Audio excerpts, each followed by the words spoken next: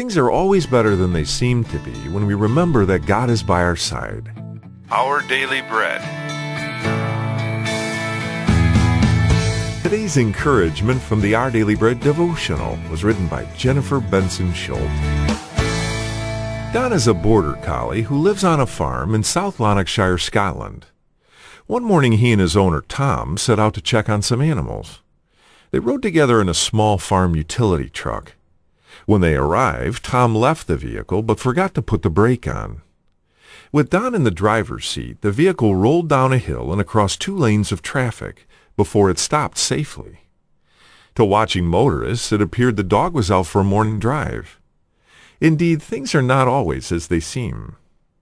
It seemed as if Elisha and his servant were about to be captured and carried off to the King of Aram. The king's forces had surrounded the city where Elisha and his servant were staying. The servant believed they were doomed, but Elisha said, "Don't be afraid. Those who are with us are more than those who are with the enemy."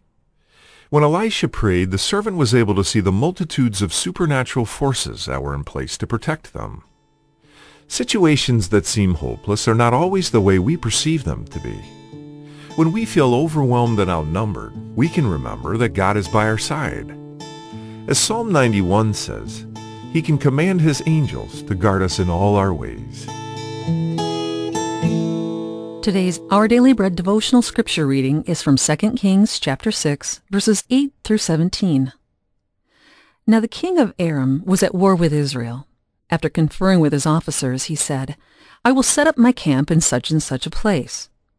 The man of God sent word to the king of Israel, "Beware of passing that place, because the Arameans are going down there." So the king of Israel checked on the place indicated by the man of God. Time and again, Elisha warned the king so that he was on his guard in such places. This enraged the king of Aram.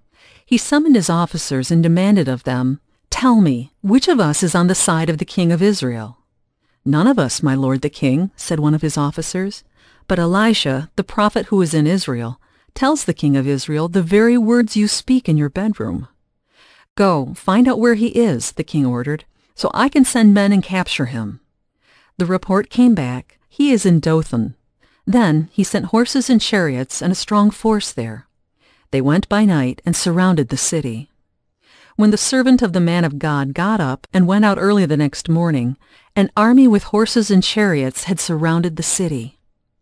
"Oh no, my lord, what shall we do?" the servant asked. "Don't be afraid," the prophet answered. "Those who are with us are more than those who are with them."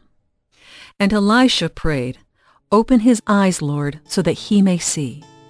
Then the Lord opened the servant's eyes, and he looked and saw the hills full of horses and chariots of fire all around Elisha. That's today's scripture reading from 2 Kings chapter 6, verses 8 through 17. Let's pray together. Dear God, please give us a glimpse of your power today. Help us to believe that you are willing and able to help us in any situation we encounter. In Jesus' name we pray. Amen.